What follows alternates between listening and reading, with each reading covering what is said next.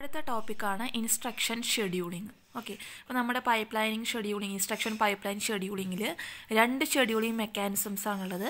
ഒന്ന് സ്റ്റാറ്റിക് ഷെഡ്യൂളിങ്ങും രണ്ടാമത്തത് dynamic ഷെഡ്യൂളിങ്ങും. Okay, അപ്പോൾ two methods for scheduling instruction through instruction pipeline are static scheduling that uses an optimizing compiler and dynamic scheduling that uses two approaches, Thomas-Ulos algorithm and scoreboarding scheme. Okay, അപ്പോൾ ഞാൻ ഇതിലിവിടെ പറയാൻ പോകുന്നത് ഇപ്പോൾ static scheduling ആണ്, by using an optimising compiler. Okay, അപ്പോൾ രണ്ട് scheduling വെച്ചിട്ടാണ് നമ്മൾ രണ്ട് മെത്തേഡ്സ്, രണ്ട് ഷെഡ്യൂളിംഗ് മെക്കാനിസംസ് ആണുള്ളത് instruction pipeline ഷെഡ്യൂളിങ്ങിൽ. First one static scheduling. Okay, അപ്പോൾ ഇപ്പോൾ നമുക്കറിയാം ഡാറ്റ ഡിപ്പെൻഡൻസീസ് അല്ലേ. ഇപ്പോൾ രണ്ട് ഇൻസ്ട്രക്ഷൻസ് തമ്മിൽ ഡിപ്പെൻഡൻ്റ് ആയിട്ട് വരുമ്പോഴാണ് നമ്മൾ ഡിപ്പെൻഡൻസി എന്ന് പറയുന്നത്. ഓക്കെ, അങ്ങനെ രണ്ട് ഇൻസ്ട്രക്ഷൻസ് തമ്മിൽ ഇങ്ങനെ ഡിപ്പെൻഡൻസി വരുമ്പോൾ അവിടെ വരും ഇൻ്റർലോക്ക് റിലേഷൻഷിപ്പ്, അവിടെ ഉണ്ടാവും ഇൻ്റർലോക്ക് റിലേഷൻഷിപ്പ് വരും. ഇപ്പോൾ ഇൻസ്ട്രക്ഷൻ 1ഉം ഇൻസ്ട്രക്ഷൻ 2ഉം തമ്മിൽ ഒരു ഡിപ്പെൻഡൻസി വരികയാണെങ്കിൽ ഇവർക്കിടയിൽ എന്തുണ്ടായിരിക്കും, ഒരു ഇൻ്റർലോക്കിംഗ് റിലേഷൻഷിപ്പ് വരും. ഓക്കെ, അപ്പോൾ ഈ ഇൻ്റർലോക്കിംഗ് റിലേഷൻഷിപ്പ് അവോയ്ഡ് ചെയ്യാൻ വേണ്ടിയിട്ട് നമ്മൾ യൂസ് ചെയ്യുന്ന ഒരു അപ്രോച്ചാണ് compiler based static scheduling approach. Okay, അപ്പോൾ interlocking relationship between two instructions which makes data dependencies can be resolved through compiler based static scheduling approach.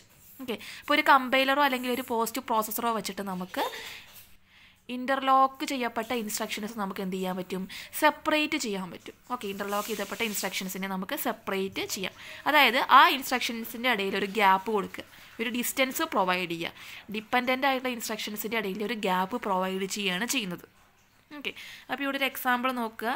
ഇവിടെ കുറച്ചൊരു 5 ഇൻസ്ട്രക്ഷൻസ് കാണാം. ആഡ് R0, R1, അതായത് രജിസ്റ്റർ R0യും R1ഉം കൂടി ആഡ് ചെയ്തിട്ട് R0യിൽ store ചെയ്യും. Then move R1, R5, R5ൻ്റെ value R1ലേക്ക് move ചെയ്യും.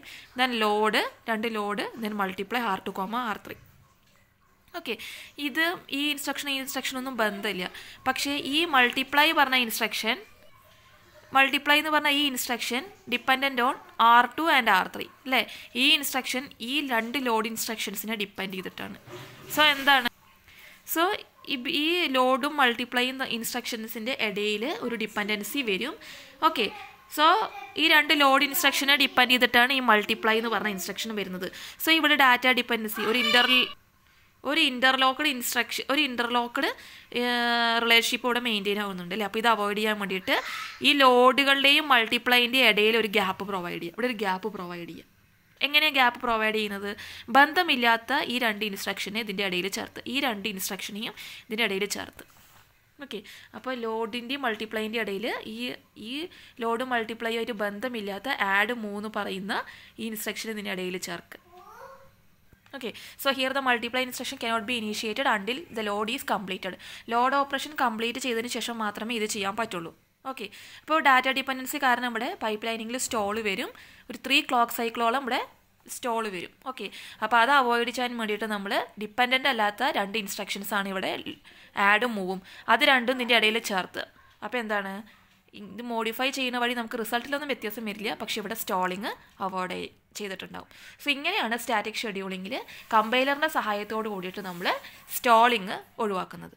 Next വീഡിയോയിൽ dynamic scheduling പറയാം. ഓക്കെ.